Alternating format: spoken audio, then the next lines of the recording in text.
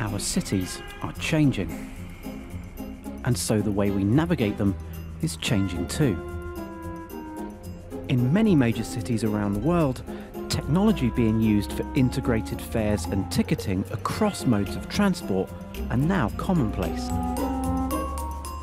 But making such multimodal systems truly frictionless by removing the need to buy tickets is taking things to the next level.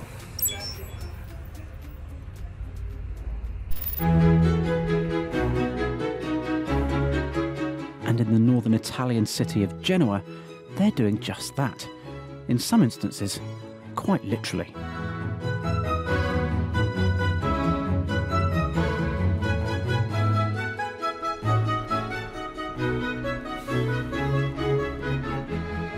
In partnership with Hitachi Rail, the city is piloting a new system to allow seamless hands-free payment and ticketing, all from a smartphone.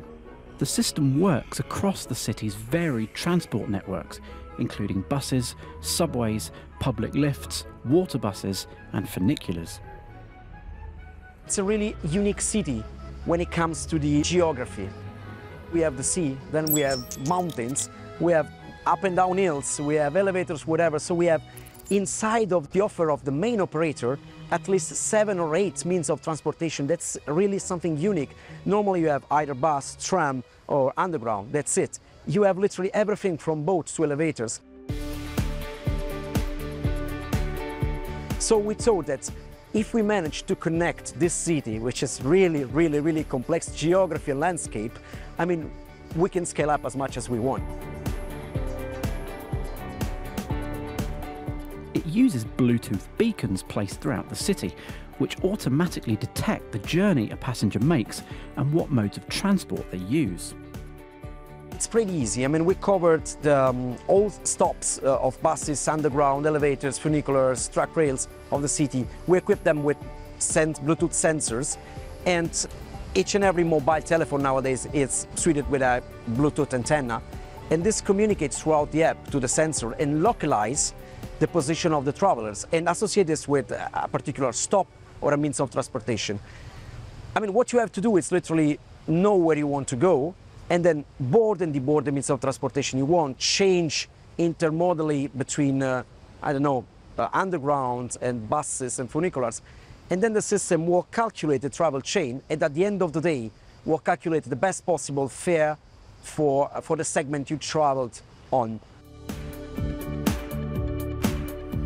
In addition to public transport, the app is also integrated with Genoa's car-sharing service.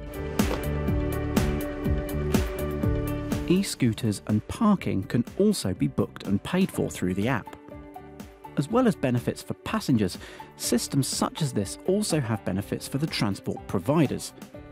The data collected can be used to calculate congestion and even emissions, allowing companies to dynamically adapt their services. Passengers also have access to arrival times and even how crowded a bus or subway train might be. The man responsible for public transport in Genoa thinks this is just the beginning. Our vision is strategic. We always want to be on the leading edge of technology, just to understand what will be happening not next year, but in the next 3 years, because you need time to get ready to new technologies. I think that the future of the public will ask for a lot of transformation. Technology will be much more important. On-demand service will be increasing importance. So I think the future of the public transport, also new technologies like electric, like driverless cars. So I think the future of the transport will be a future of a big technology change. The 360 Pass app and smart mobility system deployed in Genoa is currently in trial, but discussions are taking place with other cities around the world to expand its use further. Perhaps one day, hop on, hop off really will be the transport of the future.